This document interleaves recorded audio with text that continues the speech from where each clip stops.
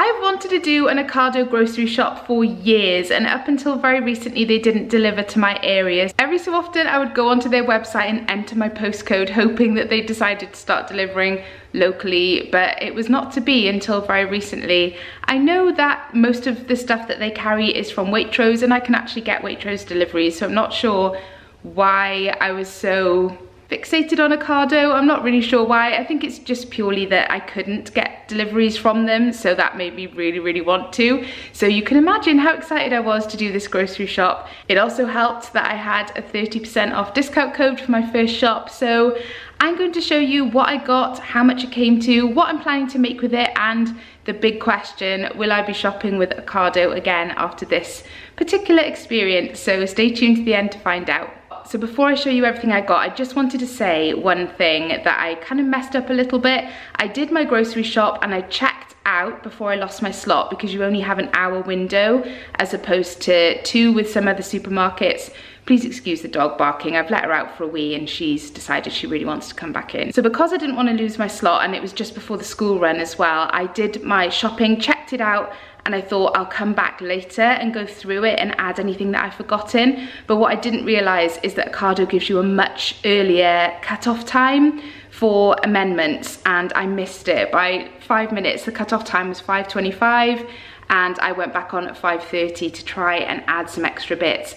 So there are some things in this order that, well, there's 1 or 2 things that I realised after placing the order I didn't actually need, like a giant thing of toilet roll, because I have loads, but never mind, we'll still use that. But there were a few things that I wanted to get that I couldn't get because of the cut-off time. So that's a little bit annoying, because now I'm going to have to get those separately this week to make the things that I intended to make. It's not entirely their fault, I should have checked, but it is a lot earlier. I think every other supermarket gives you until 11 p.m. that night, so I just assumed it would be the same. But other than that, I had a really good experience doing my online shop. I will show you what I got, and stay tuned to see what I'm planning to make and what I thought of the overall service so far. So starting this side, I got 2 packets of chicken breast fillets. These were on offer. I think it was 2 for £7. Then I also got some chipolata sausages for the kids. These were reduced as well, I think to £2.50 or £3, which isn't bad at all. And underneath I got a large pack of beef mince for a chilli, and if you watch my grocery videos you'll know I make chilli most weeks because it's Marnie's favourite and it's the best way to get some decent food and veg into her. So I tend to make one every week, and luckily everyone else in the family likes it, although I'm sure we're going to get sick of it at some point. Down here I have some pancetta, and the last of the meat is this packet of breaded chicken steaks, which I will show you what they are for a little bit later on. At the back here, I have 2 bottles of semi-skim milk and 2 cartons of Oatly barista milk. Moving on to veg, these were on offer as well. They are the baking potatoes, and I'm really pleased with how big these are, because I've noticed in other supermarkets they tend to be really small. So yeah, I'm pleased with those. I think they are Ocado, yeah, they're Ocado own brand, so impressed with the baking potatoes, and they were quite reasonable as well.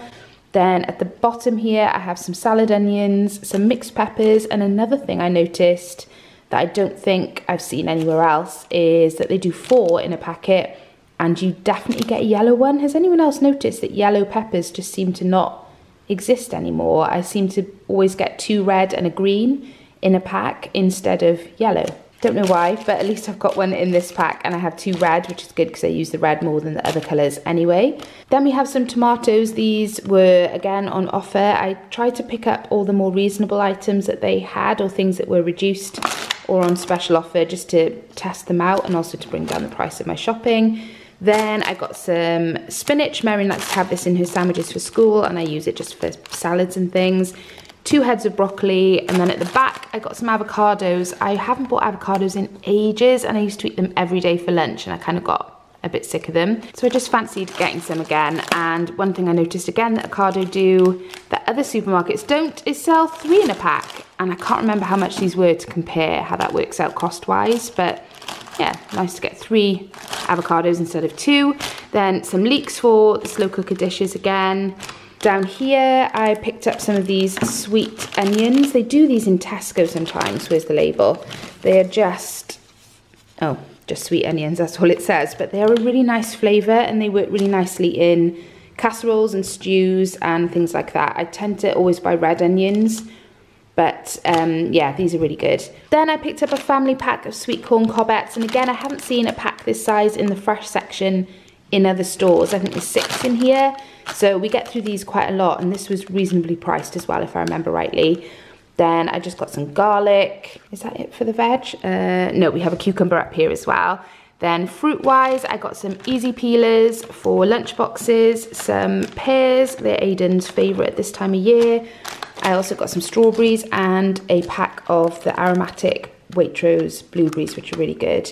I also got a fridge pack of mango, but it arrived broken. The packet was broken, it was all loose inside the bag, so that's a shame, I quite fancied that. Then down here for the fridge, I have 2 pots of hummus, 2 packs of these fridge raiders. The kids love these, I hate them, but Dylan and Mary really enjoy them, so they have those in their lunch boxes. These were on offer as well. Again, on offer, I did quite well with the offers this time. These cheese strings, and they're the big packs, so I stocked up on those. Then this is, and I've tried them all, believe me, the best ready-made katsu sauce that I've found in any supermarket. I've tried, I think, every brand that does it, because I just type katsu into the search box whenever I do an online shop. I have made my own in the past, and it has turned out really nicely, and I should do it again in a big batch and freeze some of it, because we do love a katsu curry, and that's what the breaded chicken is for, actually. And again, I have breaded my own chicken, but sometimes you just want the easy route, and this is a really good substitute for homemade or for Wagamama's. It's a really good one. Other bits for the fridge, I got this coleslaw, which I'm trying to recreate a recipe that we had in Disney, and again, I could make my own coleslaw, but I'm just feeling really lazy when it comes to food at the moment, so I just bought this one. It had really good reviews, and it's a yogurt dressed one as opposed to mayo. I should also have some left over for sandwiches and salads and things. Then some salted butter, some cheese slices for sandwiches, some raisins, and then everything else is store cupboard bits. So we have some bagels, these are to go with my avocado for lunches, sandwich thins for the kids, and these were on offer, I think it was 2 for £2 or something like that. Brioche for Marnie, which is a staple, she loves them. Then right at the back, I have some sweet corn, some sweet chili sauce, this Old El Paso chili, like a base for a chili. I've never tried it before, and I'm fairly sure I'm gonna regret deviating from my normal recipe, but I don't know, I just fancied trying it.